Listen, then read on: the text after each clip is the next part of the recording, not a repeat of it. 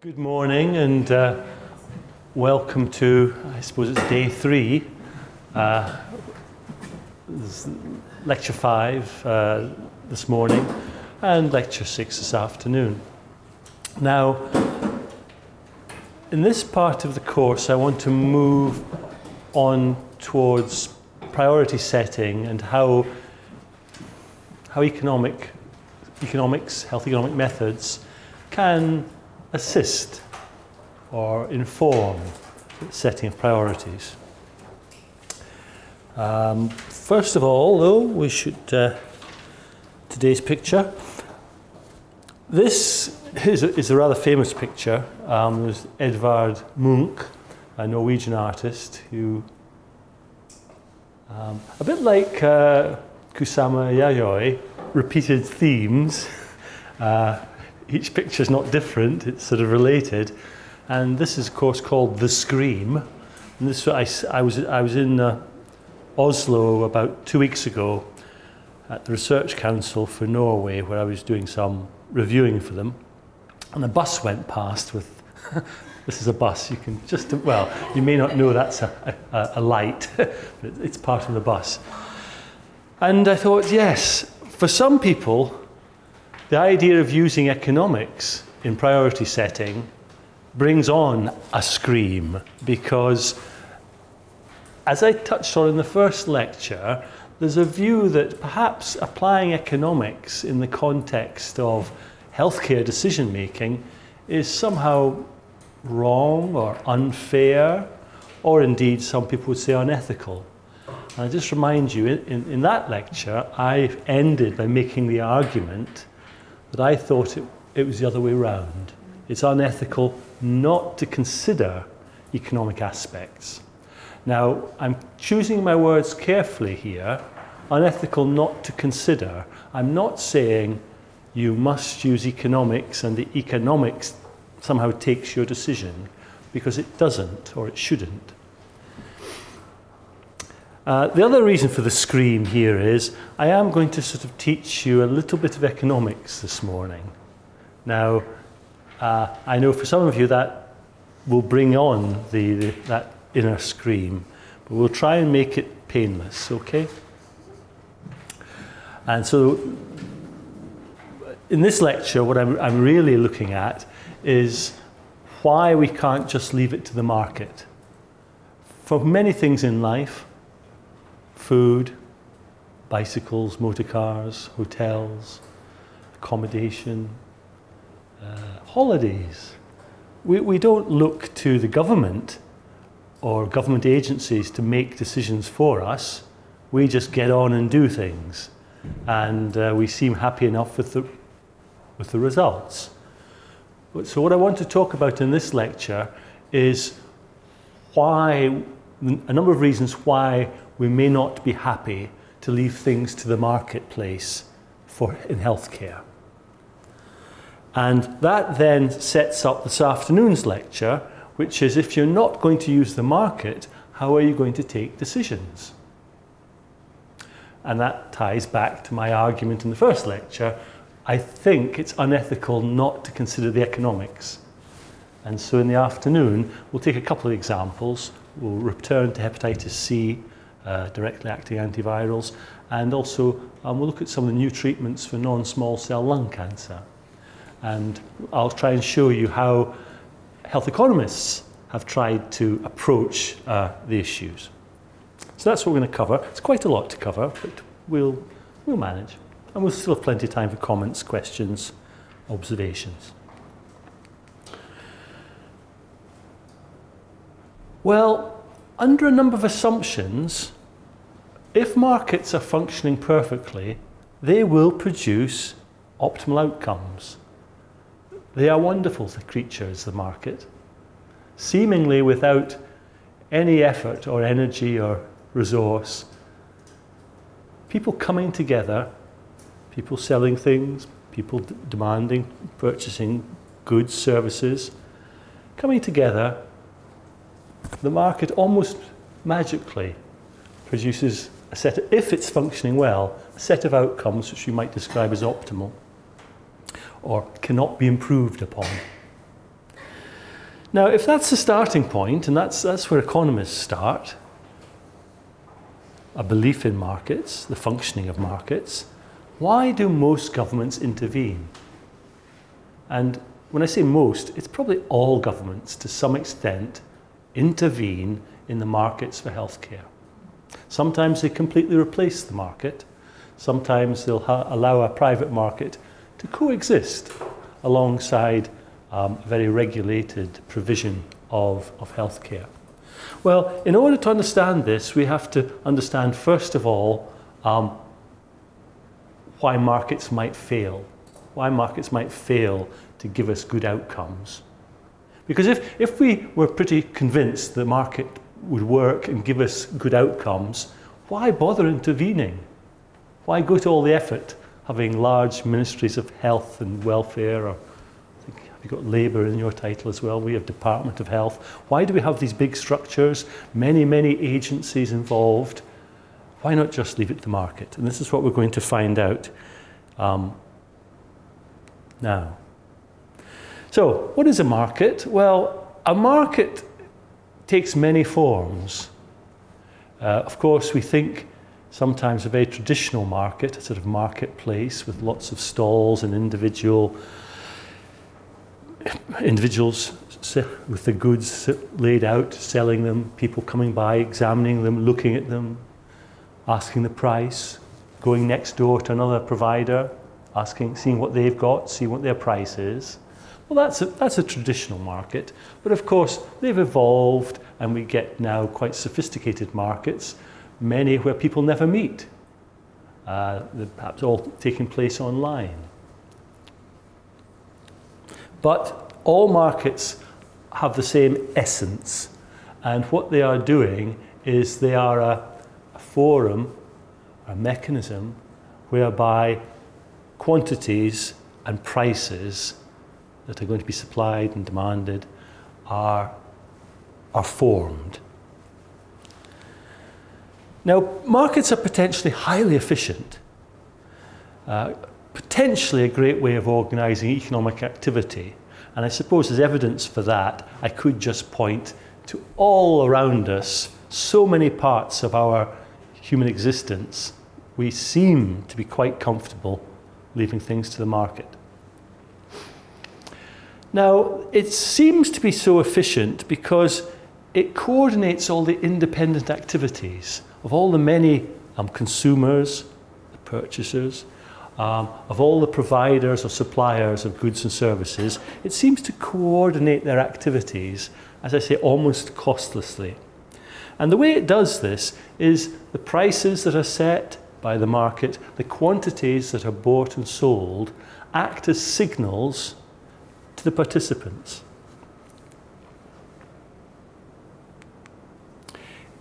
Now, of course, there are alternatives to markets. One alternative is some sort of central planning, where a government or government departments or agencies determine quantities, determine prices. But any of these alternative systems are likely to be much more costly to operate. Now, I'm talking about markets that function well. And in order for markets to function well, there are a number of assumptions that we require. And I won't go through them all, but I'll highlight some of them. Perhaps the most important one is something called atomistic competition. The idea is that any particular supplier of goods or services, it's called a firm, any particular firm makes up only a small part of the overall supply. They are just a small part of the total that's being supplied. The implication of their being a small part is that they are what we call price takers. Any one firm, any one individual cannot choose the price independently of everybody else, because they're such a small part of the market. Another assumption we usually make is firms are trying to maximize profits. That doesn't seem a very strong assumption, but actually there are other things firms might choose to maximize. They might try to maximize their size, because the owner likes to be on top of a big firm rather than a nearly big firm. I don't know. But generally speaking, we're assuming there's some profit maximization motive driving decisions. Now, a very important assumption, and of course this has a direct link into healthcare, we assume that consumers are well informed. And in the marketplace, this means that they are able to find the lowest price. Or when they see a price, they can identify, is it the lowest price? Or could I do better somewhere else? Or not? More than that, they're able to judge the quality of what they're purchasing. Now, we probably like to think that when we're shopping for food or something, we're not too bad at this. You know, we pick up the avocado, squeeze very gently, is it almost ripe or not? Sometimes just by looking at something, or by its smell, we can say, yes, this is good quality, or, well, it's not such good quality, and we can allow for that. Of course, healthcare, and many of you have medical training, even those with medical training, it's not an easy task to assess quality of healthcare. As a researcher, it's not an easy task either to assess quality. What about the consumer, or sometimes call them patients? How easy is it for them to know when they're getting good health service or less good health service? And so there's an early signal why maybe the marketplace isn't going to be satisfactory or entirely satisfactory for allocating healthcare, because the sort of information that we require or we assume for a market to function well, that information may be lacking. And I'm not even talking here of some patients who have, shall we say, diminished decision-making capacity. I'm thinking here of patients who are able to make decisions perfectly well in many aspects of life, but when it comes to healthcare, they find it harder. We also assume that consumers try to maximize utility. Well, what does that mean? Simply that as individuals, when they choose A or B, they choose what they believe will be best for them. That might be a less strong assumption. There's an issue, sometimes we choose what's good for somebody else. But when we're consuming goods or services ourselves, it doesn't seem a very strong assumption that we're trying to get what's best for us.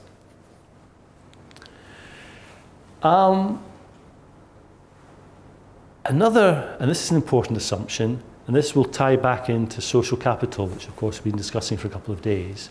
There are no externalities.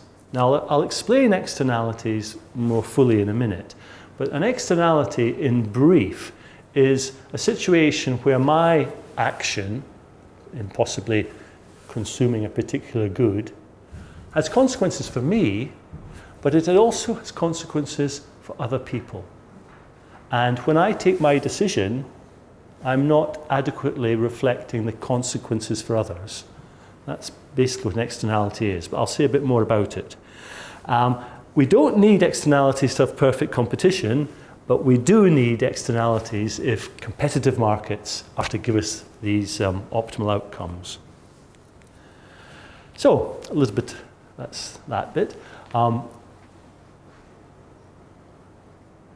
Market demand curve is simply the summation of all the individual demands.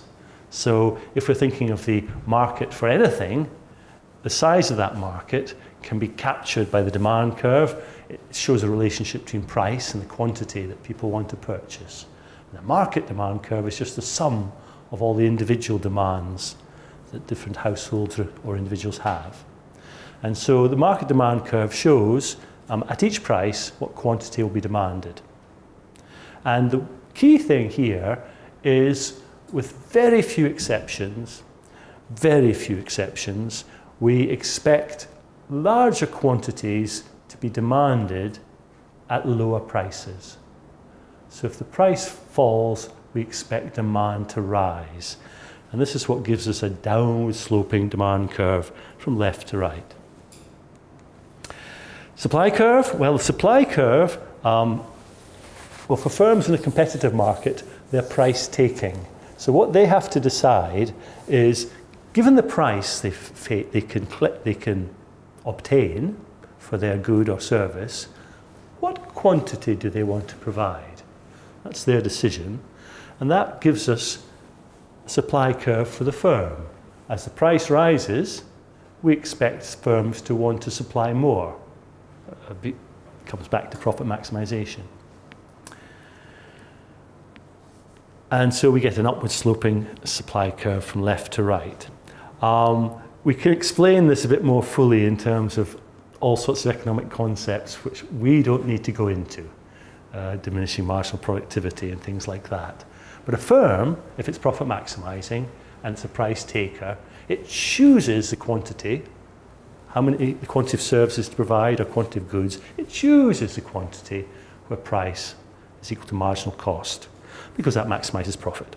But we don't need all that. It's just irresistible for me to say there is reasons why I can assert that we expect upward sloping supply.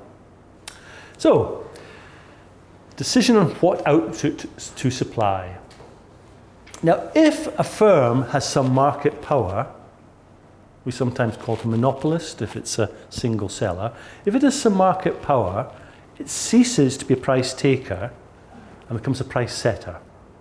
So if it's large enough relative to the market, it no longer has to follow the market, accepting the price in the market.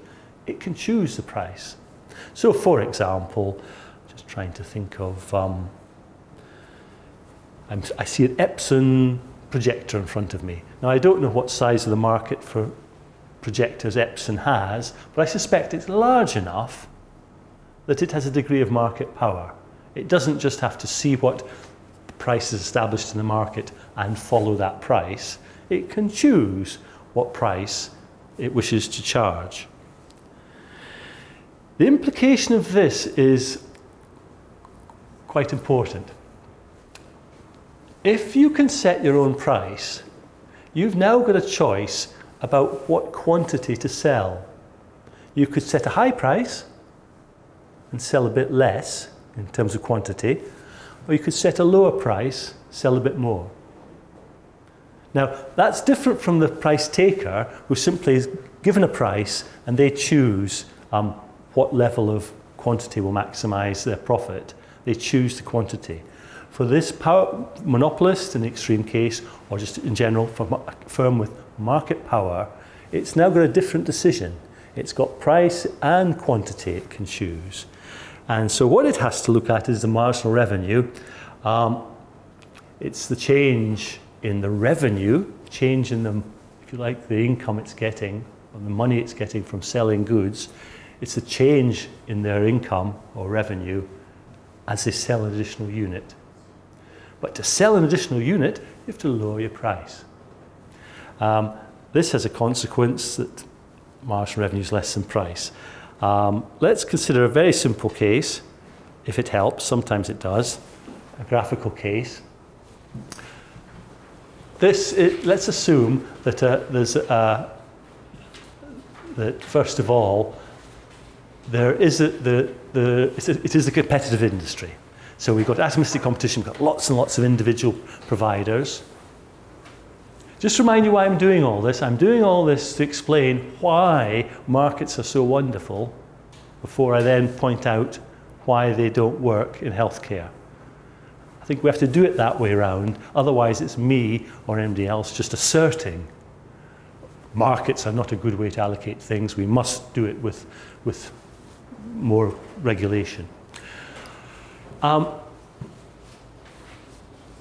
This could represent the supply curve for the industry if it was a competitive industry, lots of individual suppliers, and as the price rises, they begin to supply a bit want to supply more into this marketplace.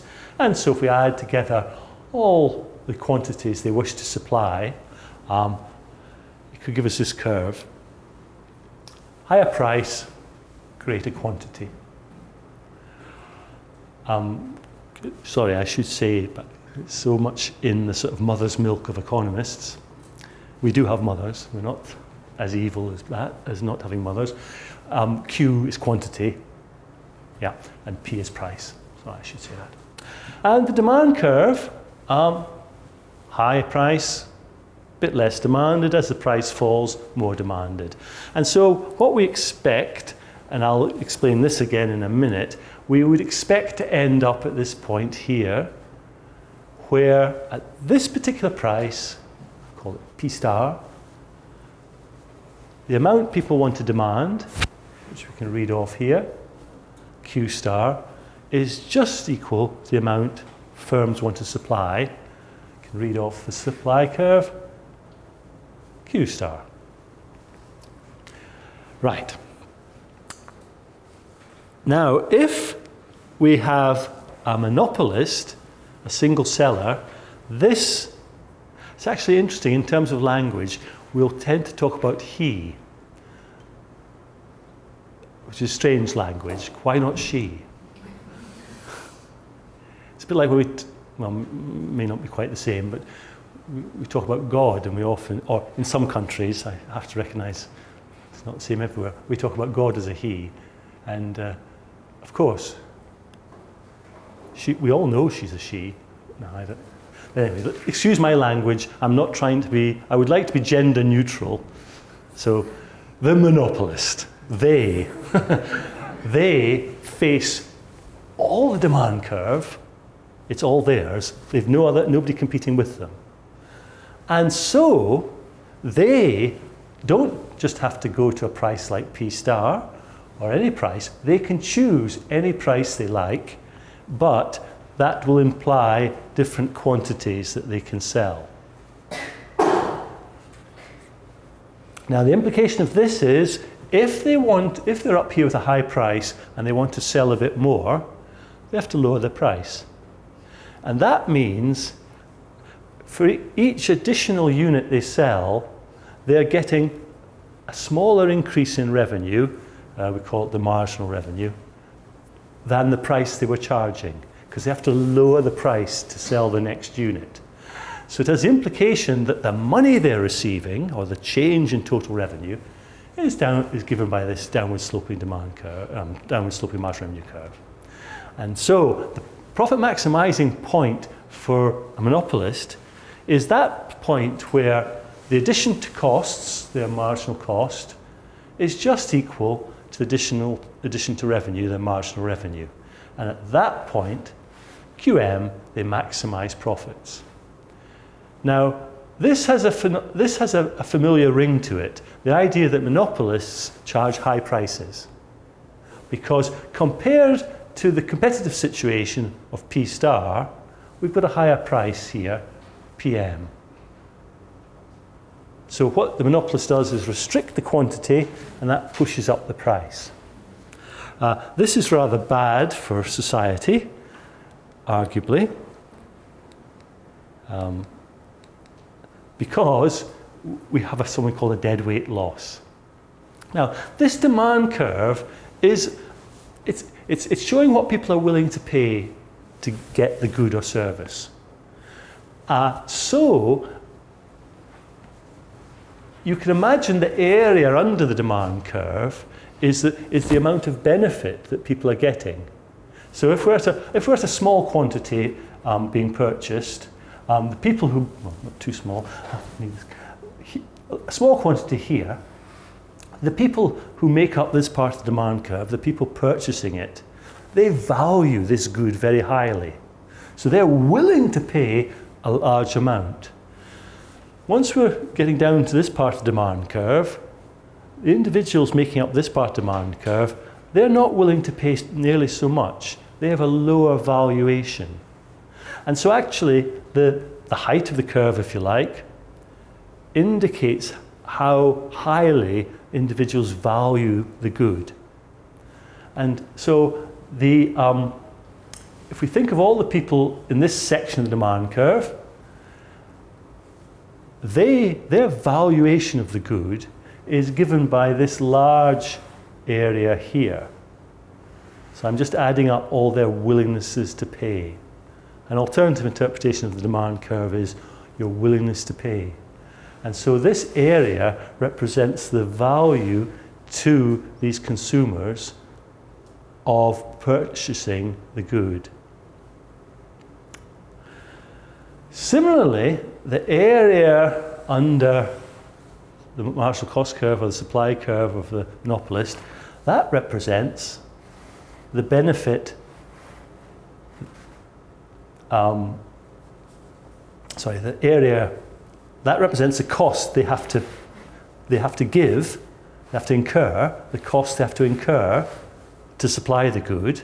They cover their costs. But that means there's another part above the cost curve, which is a surplus to the monopolist.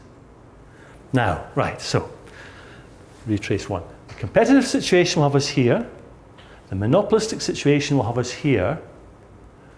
The monopolist is going to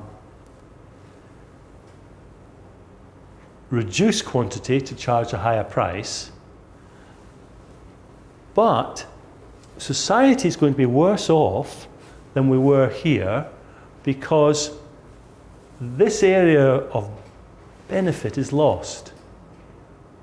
Now, we've actually lost all this benefit here under the demand curve, but we've saved these resources here under the marginal cost curve. And so this is lost. Now, it's not gone into anyone's pocket. You know, the government hasn't gained it or something like that. It's gone forever. And we actually call it a dead weight loss. And this is the simple reason why monopoly is seen as a bad idea.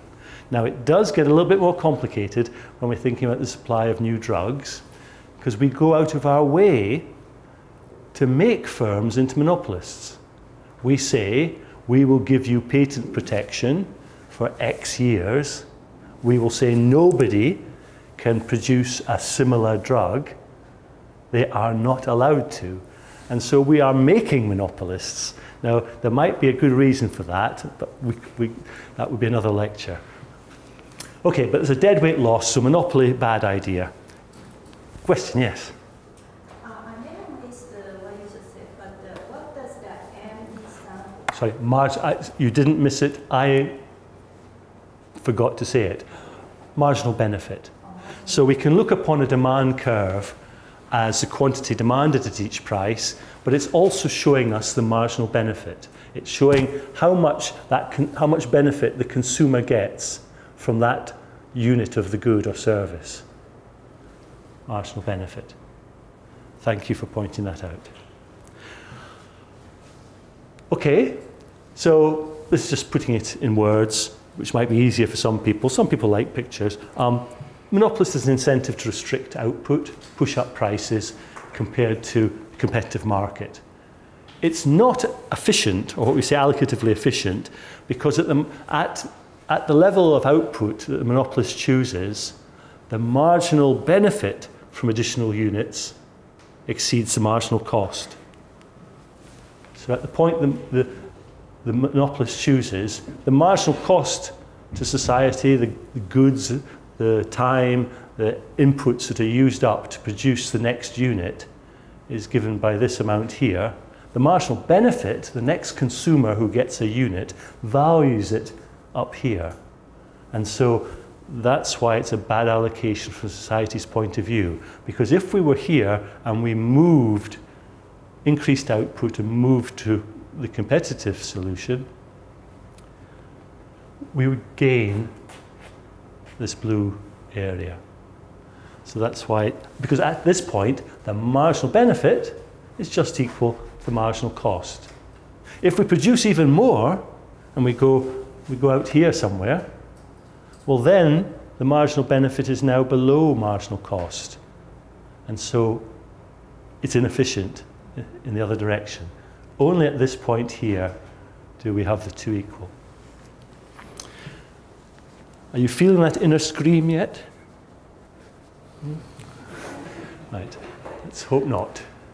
Okay, right. There's various things we can do. Sometimes we introduce price control, sometimes we break up monopolists, sometimes. Sometimes we sell people the right to be a monopolist. And that's a way of trying to capture back some of the benefit. So, market equilibrium. So equilibrium is where the quantity demanded by all the consumers at a particular price is just equal to the quantity firms want to supply. If there's an excess demand, if at that price the total demand is greater than the supply, that's excess demand, that would act as a signal to producers that there's an opportunity to make money by selling some more. In particular, by raising price as well. A signal. And if there's an excess supply, if producers find they can't sell all their goods, it acts as a signal to lower the price. Now this may not cross culturally, but a good example in England would be go into a supermarket in the early evening and they will be cutting the price of bread. Because of course bread is fairly time limited. Some breads are fairly time limited. And if they find they've still got a lot of bread on the shelf and it's getting later in the evening, they anticipate they're going to have to throw it away. So that's a situation of excess supply, too much bread. So then they lower the price. Too much bread, or the consumers are waiting for it. Well, of course, consumers become quite educated. And this is why, for selling bread, we are happy to leave it to the market. Some consumers, I have to say myself included sometimes, will time our arrival, or will try and time our arrival, to capture the bread at the lower price. Because there's no guarantee how often do you do that and there's no bread left. So it's a tricky decision. But my point here is the unsold bread is acting as a signal. Similarly, if you're selling something and there's a queue of people outside trying to wait to purchase it, or a waiting list for something, that's a signal of excess demand. Okay. Price will rise, we predict, when there's excess demand, and will fall when there's excess supply. So now these are just stylized curves, demand-supply curve. They don't have to be exactly this shape. It's just if you're drawing things in PowerPoint, it's a lot easier to go with the curves that are readily available. But they have that feature, demand curve, higher, downward sloping to the left, supply curve upward sloping to the right. So that would be a situation of equilibrium. If the price was P star, the quantity demanded would equal the quantity supplied. If, on the other hand, we found ourselves at price P1, in this market, the quantity demanded would be quite a lot less than the quantity that people want to supply, and so we have excess supply. This could be the bread on the shelves in the early evening. And, well, we then expect producers might lower price, because as they lower price, demand will increase. And we begin to eliminate the excess supply. Similarly, if we were down in this situation, if the price happened to be P2, and we had these supply and demand curves, there'd be an excess of demand. This is the queue, the waiting list, perhaps. I wonder if there's a waiting list for the iPhone 8. Might be. I'm not sure. We can think of that. We have waiting lists for kidney transplants, for example. But not a great example because we don't tend to use prices to allocate these things. Okay, so this is how a market works. And if we've got excess supply, if we've got excess demand, we expect the signal that people get will help us move back towards the equilibrium, where at the price, quantity demanded equals quantity supplied. Right, now these equilibrium, this sort of point here, they are what we call Pareto optimal or Pareto efficient. Jargon doesn't matter. The meaning is this: if we're in this position, this market equilibrium, it's impossible to make one person better off without making someone worse off. That's what we mean by Pareto efficient. Impossible to make one person better off without making someone worse off. And that seems, or that's argued, of course it's an ethical, judgmental issue, to be a good thing. If you're in a position where you can't make anyone better off without someone becoming worse off, you can see how in some sense that's quite a good position. Much better than being in a position where by making this change we could make someone better off without anyone being worse off.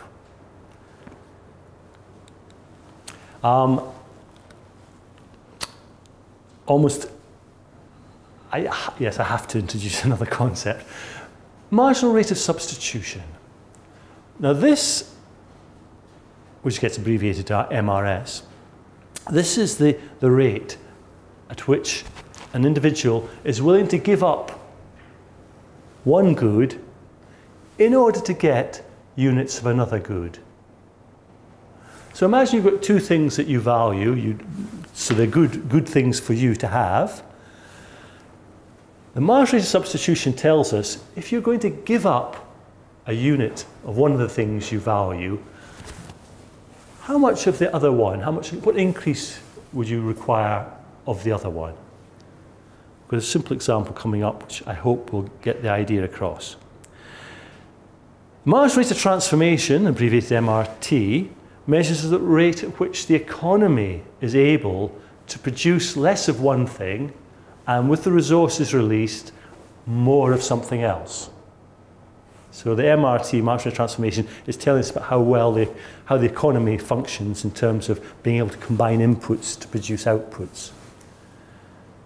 The MRS, marginal rate of substitution, is about people's preferences, people's values. Marginal rate of transformation is about the ability of the economy to produce different combinations of goods or services. Right, suppose the marginal rate of substitution is not equal to marginal rate of transformation. The two things are not equal. Now it's going to get very easy now. You may get hungry, but at least this part should be an easier part of the lecture. That's an apple. That may be obvious. What may be less obvious here is what this is. It's chocolate, wrapped up in gold paper. I think the gold paper is incidental and the heart shape is incidental. Although there's a subliminal thing about loving chocolate, I think. Right, suppose that this represents the marginal rate of substitution of the consumer.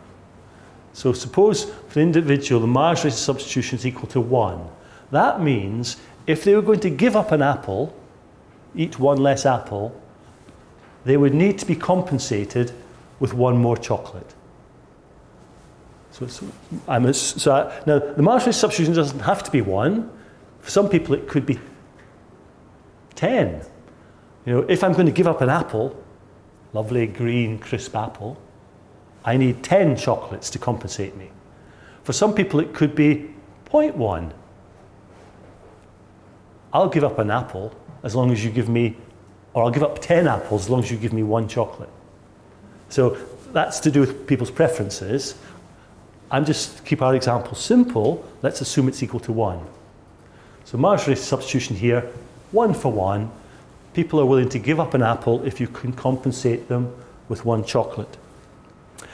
Let's suppose, however, the marginal rate of transformation is equal to 2.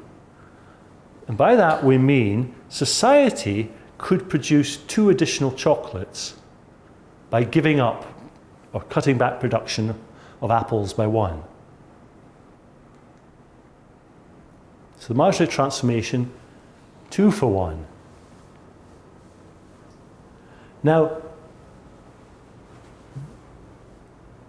this situation would not be optimal in the sense that it can be improved on. We can do better than this. How do we do better than this? We produce fewer apples.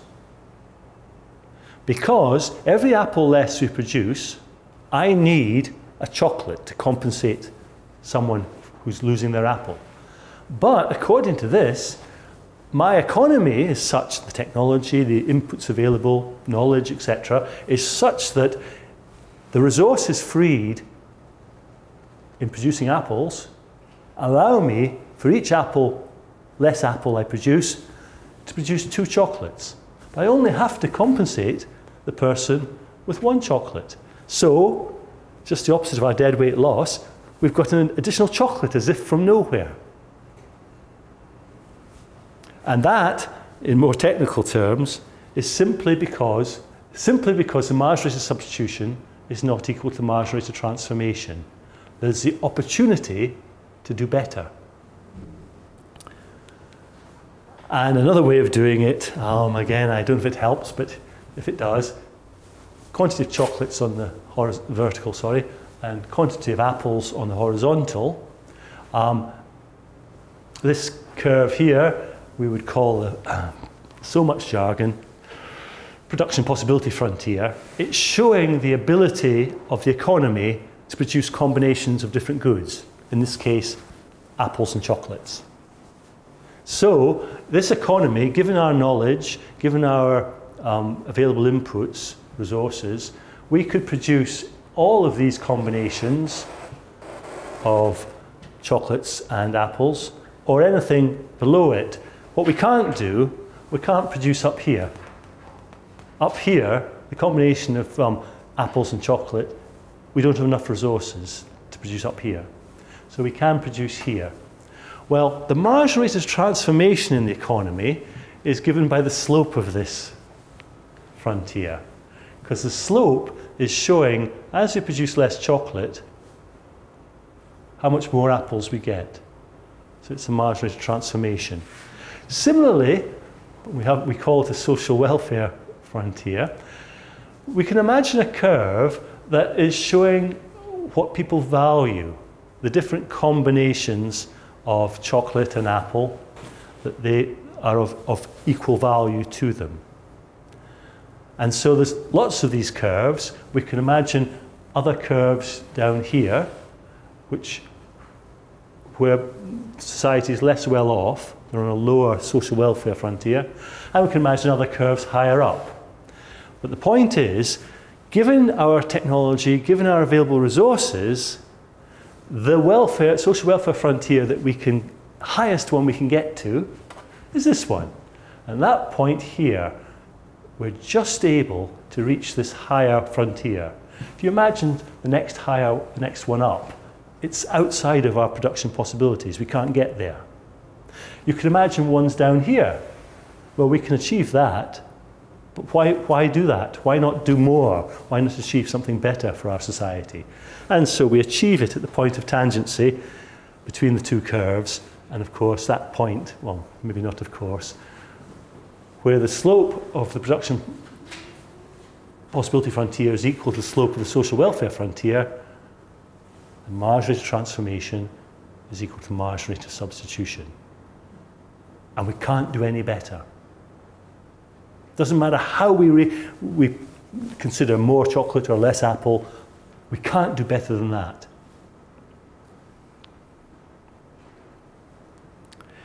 Now, I'll be very brief on this bit. Given the assumptions that we make about firms being price takers, maximizing profits, given assumptions about consumers being well enough informed so they know when they've encountered the lowest possible price, etc., then a competitive market will get you to that point. It will and I'm not going to demonstrate this because it would take too long, it will set prices such that you end up here. You end up in your best possible place. And that is why it's allocatively efficient. That's why economists love markets. Because if all these assumptions are fulfilled, leave it to the market. Markets should get you to this best of all place.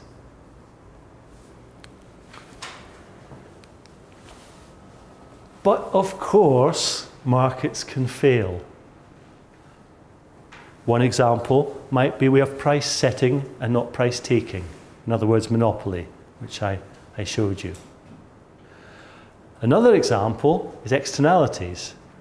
And another example is public goods. And I'm going to move on to talking about them in a minute. Another way in which markets fail is we have imperfect information. Touched on one example of this in the very first lecture with supplier inducement. Remember this idea of an asymmetry or imbalance of information between healthcare providers and patients or consumers. That's imperfect information. Another potential problem, this happens in health insurance, among other areas, is something called adverse selection and something called moral hazard. But I haven't, again, that's a whole lecture in itself. So there's these reasons why markets can fail. Let's look at externalities. Now, maybe we get on firmer ground here, get a little bit near public health. Seem appropriate where we are. Good example of a positive externality is vaccination. An example of a negative externality would be air pollution. Or, again, moving closer, maybe closer to public health, or even closer to public health, passive smoking. Although I think air pollution is probably pretty close to public health, or it should be. Let me explain these.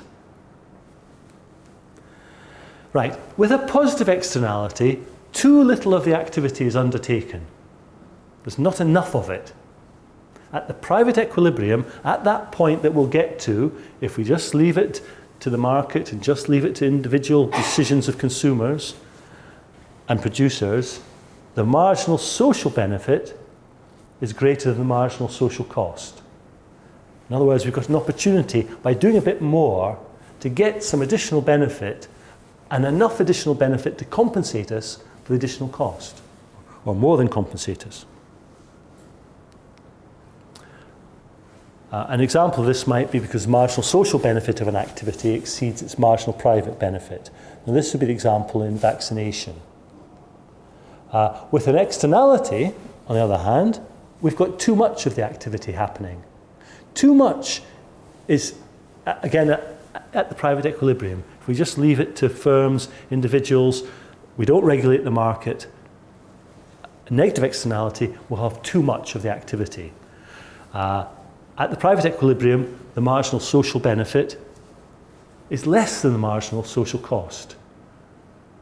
And so that last unit of activity is producing, if you like, more harm than benefit, and thus making us worse off.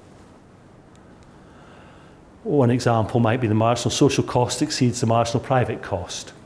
So, for example, a firm producing some sort of manufacturing output doesn't just produce the units of the output, but they also produce waste products, which either they release into watercourses or they release into the air. Now, what's happening is they are thinking, when they look at their private marginal cost, they're thinking of how much they pay the employees to work a bit more, how much additional units of raw material they need, how many more machines, etc. they require.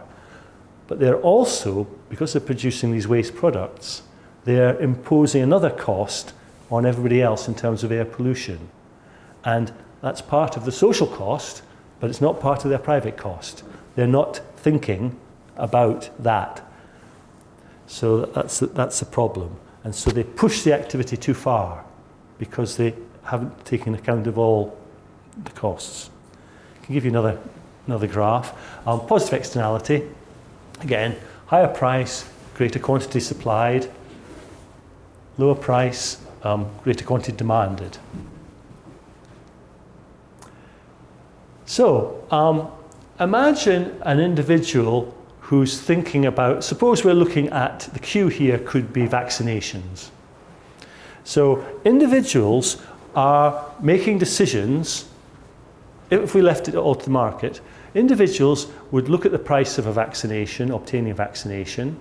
They would think, what's the benefit to themselves of a vaccination? Now, if the price was very high, some people would get vaccinated. They would think, yes, this is worth it. I want to protect myself. But not so very many. At lower prices, more people would choose to be vaccinated. But the point here is they're thinking, we argue, of their marginal private benefit. They're thinking of the protection the vaccination gives them. But of course, every time one of us is vaccinated, while we benefit, in principle, we give a benefit to other people. And given your background, you'll be familiar with notions of herd immunity and things like that, which I won't go into. And so, the marginal benefit to society, the marginal social benefit from vaccination is up here somewhere. It's above the private benefit.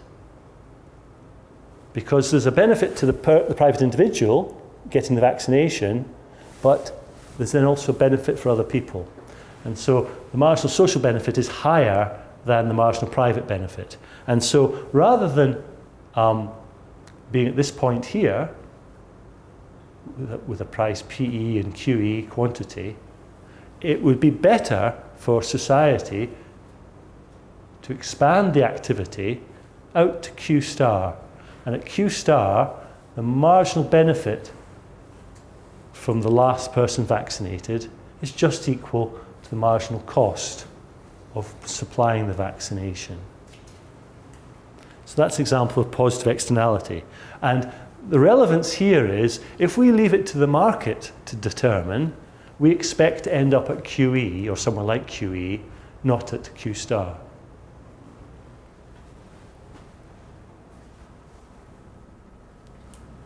Goodness me, I'm going too slowly.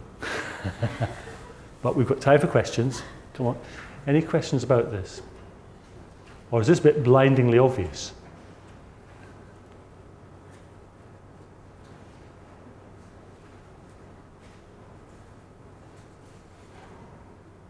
Okay, well, hold on to that. Let's hope it's...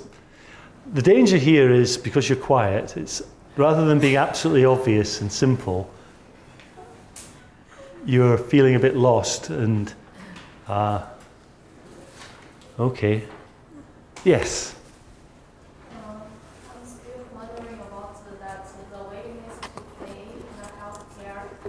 Does this mean that the cost benefit will be better than cost utility and better than cost effectiveness?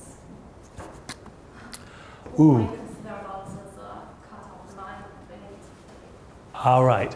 So, well, cost benefit, cost utility, cost effectiveness are different methods of economic evaluation, and the difference, I realise this is for everyone's benefit, not just for you, I realise you realise this, the difference is with cost benefit, you're valuing the benefits in money terms. With cost utility, you're valuing it in terms of maybe QALYs gained or DALYs prevented.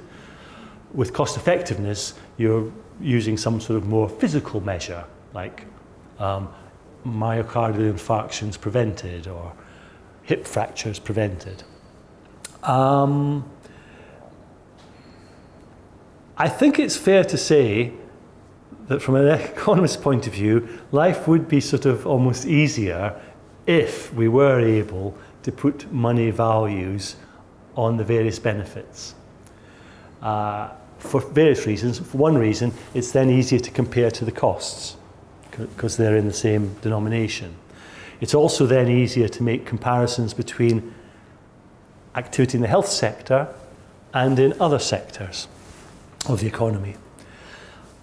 However, there's a number of reasons why it's very challenging to put monetary values, money values, on health benefits.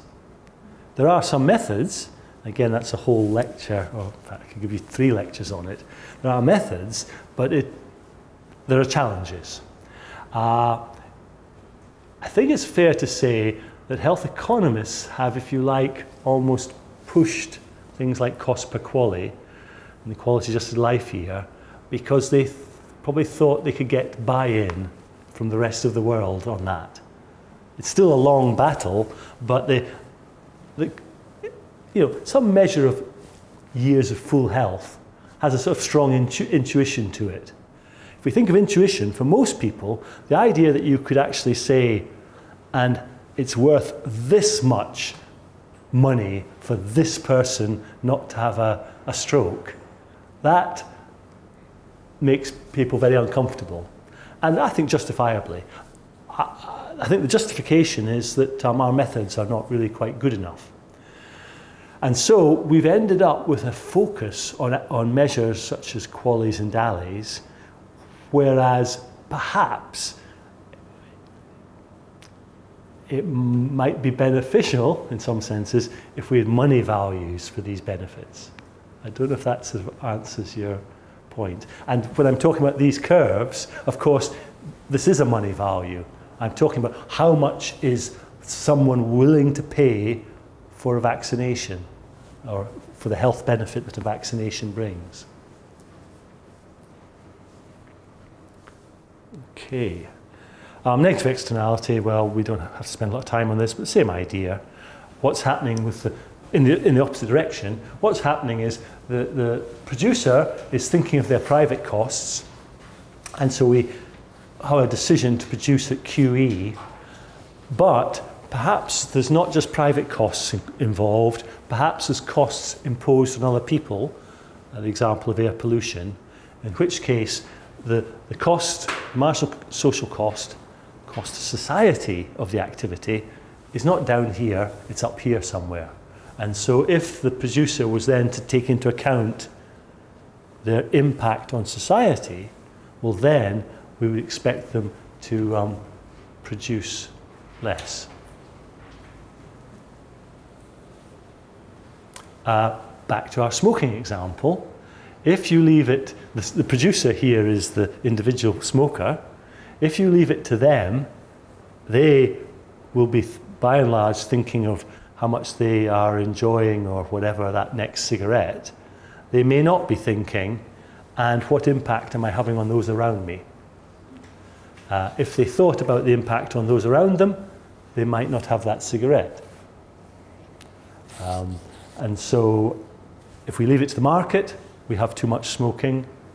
Hence, we have all sorts of policies about trying to restrict smoking that different governments have introduced.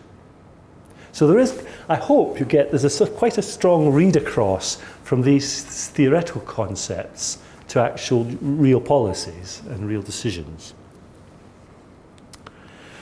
There's sometimes arguments that there's actually a very special sort of externality in healthcare, and that's a caring externality. It's suggested that some individuals may feel better off knowing that other individuals are getting healthcare that they need. So we may not just be concerned with our own health and our demand for healthcare. We may value knowledge, knowing other people have access to healthcare. Thus, as more healthcare is provided, not only does the individual who gets the healthcare gain, but maybe we all gain. This is beginning to drift slightly back towards social capital, possibly. I'll try and tie it in more closely later. Now, this is different from the vaccination example. If more people are vaccinated, I am actually gaining. This example is other people get access to healthcare and I'm just feeling better off because I've got that knowledge.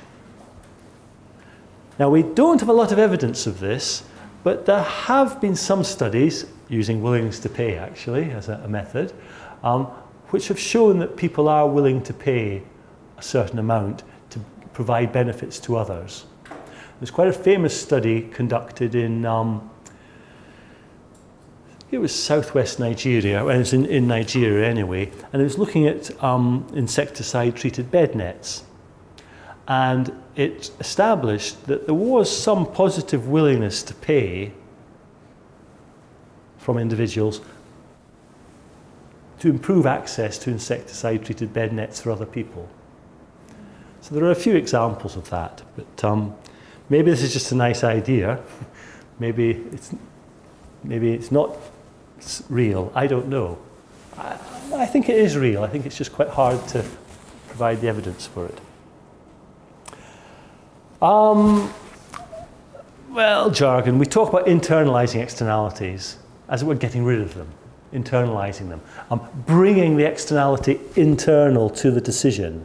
So making the producer think about the costs they impose on others, making the individual who's receiving the vaccination think about the benefits to others. Now, or in effect, think about the benefits to others. Now, what you could do is just have a campaign and posters say, get vaccinated, save someone else's life.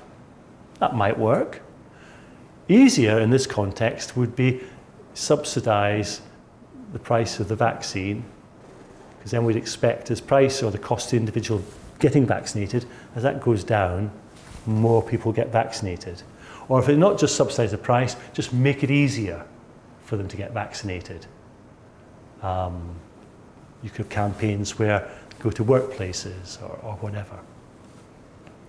So there are ways of internalizing externalities, and one solution is either to tax the activity, the bad activity, negative externality activity, or to subsidize the good activity, the positive externality. And so you're ensuring that individuals, firms and consumers get the right price signal, because the problem here is they're getting the wrong price signal just now. Yeah, so I won't dwell on that. That's just putting it in words. There is a problem with this. What level do you set the tax at? Or what level do you set the subsidy at? You might over-subsidize something, and you could have too much of it. And of course, it's costly to administer such a system. Right, public goods. Now, for economists, public goods have a very specific meaning.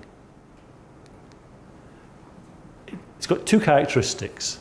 A good that is non-rival and non-excludable. Let's take non-rival first of all. If we say something's non-rival, we're saying that one person's consumption of the good doesn't mean there's less available for others. Now, if we go back to the apples and chocolates are rival. If I eat the apple, it's not available to you. If you eat the chocolate, it's not available to me. It's rival.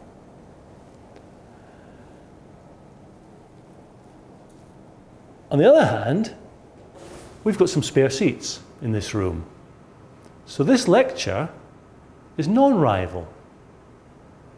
We could have additional people coming in, ideally at the start, and they could consume the lecture, and there's not less lecture for the rest of you. Okay, if they really wanted to ask lots of questions, it might begin to squeeze your opportunity to ask questions. But initially, it's non-rival. It could become rival, if too many people came, because then that would interfere with your consumption of the lecture. And the second characteristic is non-excludable. This is saying that if the good or service is provided for one person, it's impossible to prevent others from enjoying the benefits. Now, this lecture is excludable. It's not non-excludable, because we just lock the door. Or the other ways we do it, we just don't tell people it's happening. But we can prevent people, just because you, I use enjoying in the sense of consuming, just because you are consuming this lecture doesn't mean the benefits of the lecture are then available to other people. Mind you, if the recording goes on online without a firewall or something, a payment wall, I suppose maybe this also is non-excludable. Think about that. Probably it's on a sort of going to be on a Kyoto University website, in which case only members of Kyoto University will be able to access it. So you see the distinction that some goods, you can if you provide it, it's easy to exclude other people from enjoying the benefit. Other goods, if you provide it, it's very difficult to exclude people from enjoying the benefits. Examples of non-rival, non-excludable. A traditional one is national defence. My government invests in national defence. They can't tell, choose your enemy. They can't tell Germany, they can't tell North Korea, they can't tell Russia, they can't tell the United States. John Cairns is not protected, by the way. Yes, we're going to defend the country, but we're not going to defend him. So by providing national defence, they provide it for me as well. They can't exclude me. Also, by providing national defence, it doesn't, the defence protection offered to 50 million people is the same protection offered to 60 million people.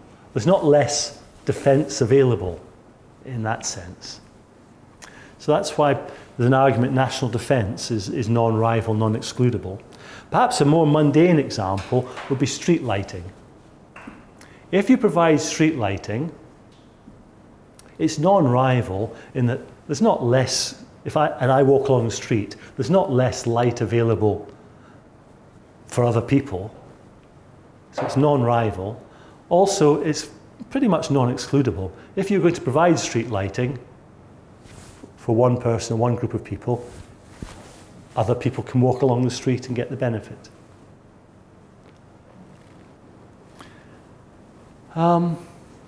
That's more mundane, but more esoteric. Knowledge. Is knowledge non-excludable, non-rival? So if we discover something and we have new knowledge, there's not less available for other, and somebody wants to consume that information, there's not less available for other people to consume. Non-rival. Is it non-excludable? Well, generally, once we discover something, unless we're going to somehow keep it a secret to ourselves, it's quite difficult to exclude others from the benefit. Now, I do realize in some societies, things like access to internet is more restricted than others, and in a sense, that might be seen as excluding people from the benefits of knowledge. But in many societies, knowledge seems to have this public good characteristic.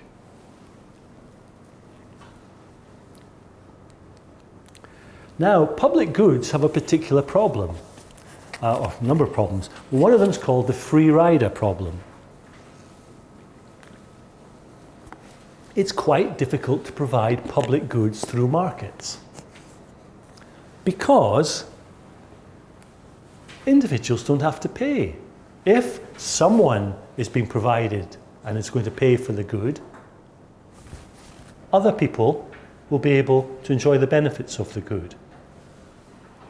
So when we describe this as free riding,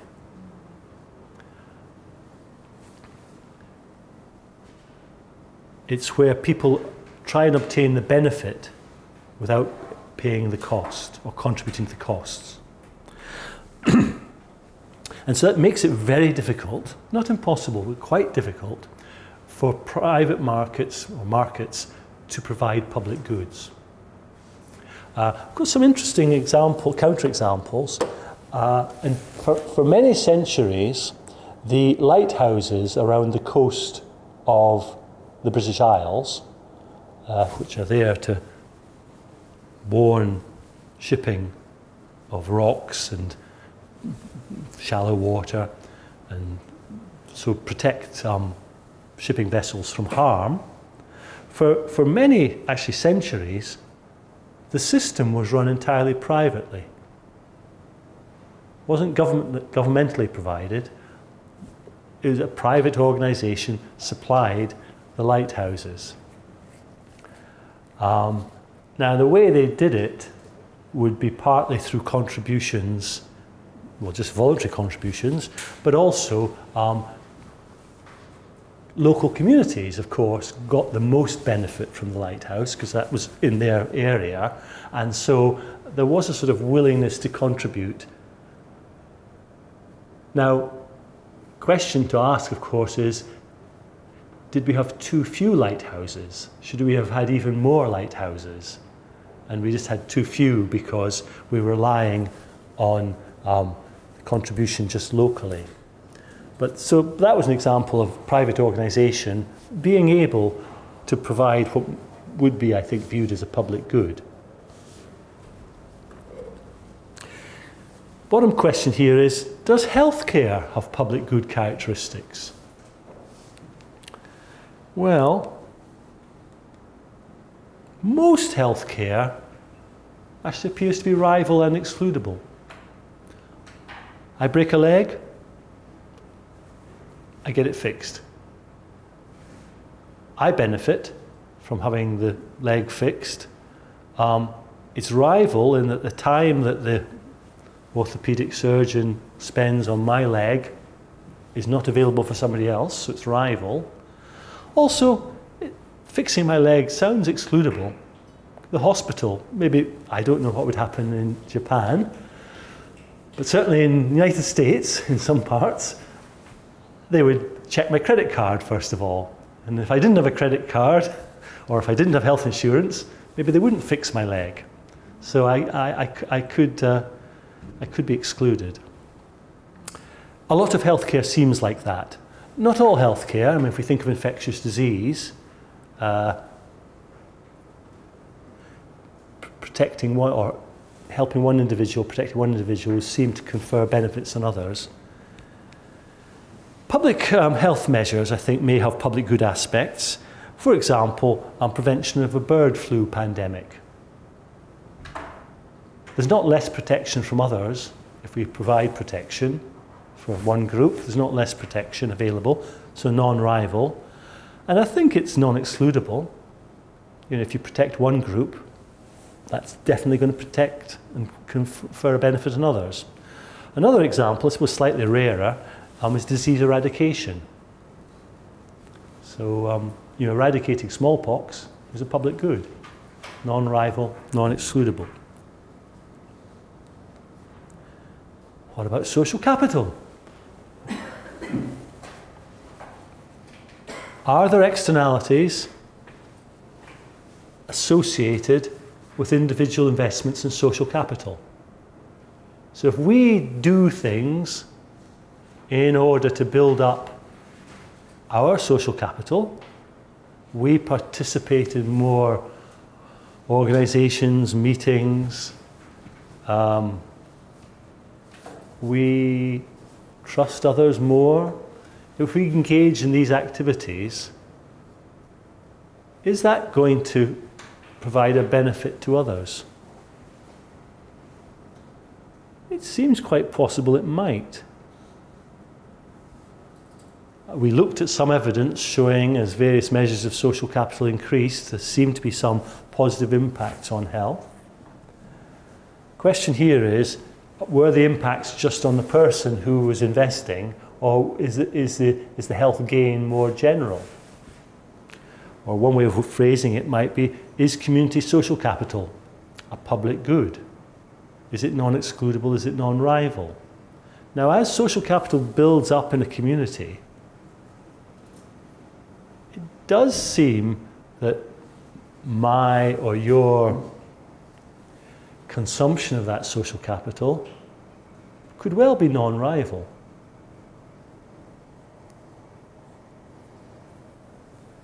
And non-excludable. Now, if that is the case, that then leads to the final question. Is it likely that left to the market, too little social capital will be created? Because individuals might just be thinking of the benefit to themselves by contributing to the maintenance or development of social capital. They may not be thinking enough about the benefit they're conferring on other people. So it might well be the case that we should have, or there's an opportunity to benefit from some sort of governmental encouragement of social development of social capital.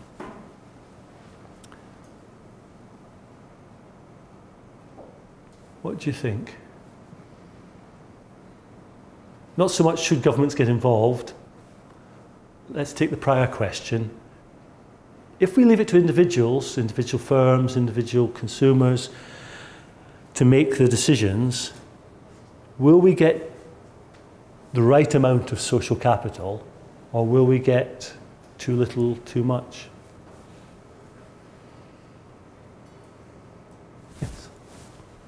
An example, recently in China, that we have that some company, they share the bicycles, provide the bicycle that is very, very cheap, but it's very convenient from their home to that subway station, that like that. I think that is related to market. The government did nothing, but maybe for some public parking that place. But I found that always gives them positive feedback of this thing. So I think it's not too little social capital. Okay. Are you saying there's too many bicycles already? We don't need any more. So this is an example of private organisations taking actions, incur costs themselves, which will generate these benefits for others. Do they advertise on the bicycles and things like that? I guess they don't do it in secret. There wasn't 2,000 bikes appear overnight, and they keep quiet about it. But okay, so that's an example. So that might be an example. Yes, let's just leave it to the market. I think the government can create an environment to facilitate growth of social capital. For instance, the government can build the community social halls where people can have the opportunity to do the activities in the community.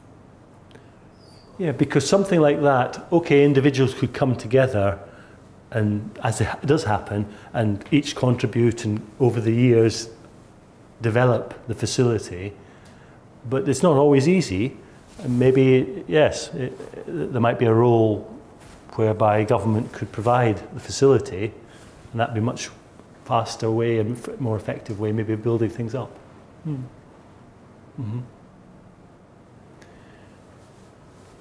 Okay. I didn't put that slide in the in the lecture. Sorry, in the lecture notes.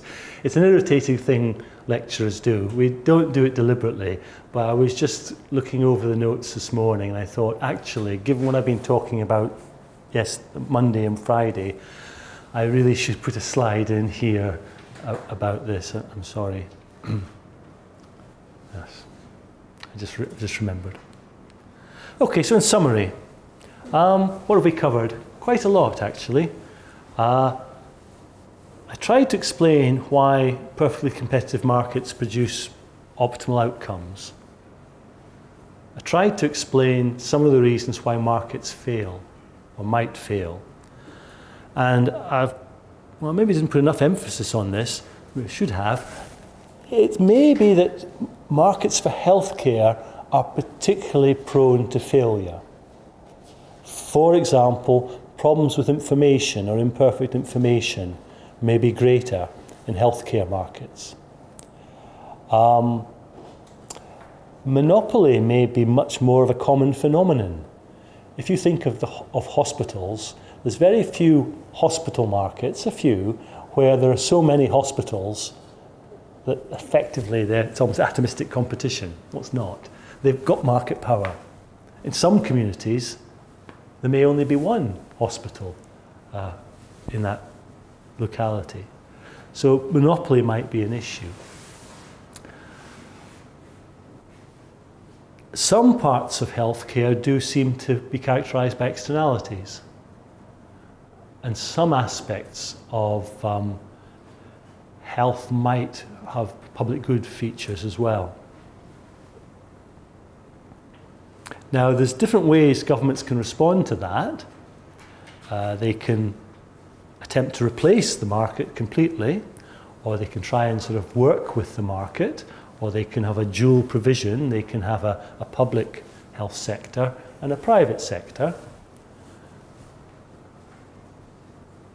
And I suppose the final thing I should say is it's very important to recognise that governments can fail and not just markets. So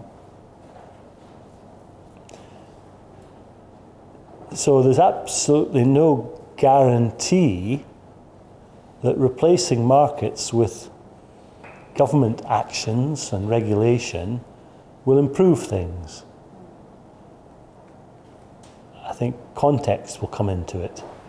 There are some governments that we might trust more than others to improve situations. So it's very important not to just say, okay, I see why markets might be a bad idea. We've got to use taxes more, we've got to use subsidies, we've got to regulate, we've got to publicly provide. But that still requires a whole series of decisions about quantities to provide, technologies to use, where to provide services.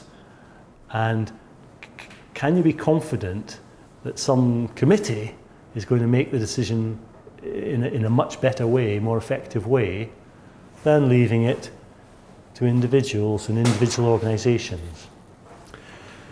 Which turns me to the lecture this afternoon.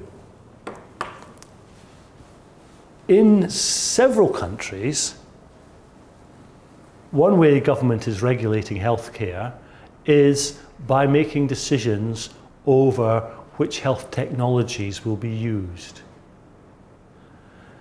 particularly around new drugs. Now, there's at least two ways in which they strongly regulate this market. One is to do with assessing the safety of new products.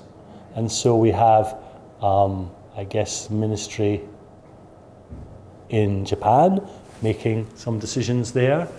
In Europe, we have something called the European Medicines Agency. And in the United States, you've got something called the Food and Drug Administration, or FDA. So one way governments regulate is by setting up these bodies, and if you're going to, in order to obtain permission to sell this new drug, you need to provide certain evidence and persuade certain committees that the likely benefits outweigh the risks. A second way in which governments in several countries, and beginning to a little bit in Japan, but not a lot, is not just looking at the safety of the new drugs and the relationship between benefit and safety, something called risk-benefit, but they also ask, is this a good use of resources? Because in many countries, the government is playing a major role in providing, through the taxpayer, but the taxpayer is playing a major role in financing what healthcare is provided. And the question is, are some of these new drugs good value for money or not? And if you're not going to just leave it to individual private decisions, if you're going to replace these private decisions as to what drugs are going to be available, you need some mechanism by which you decide.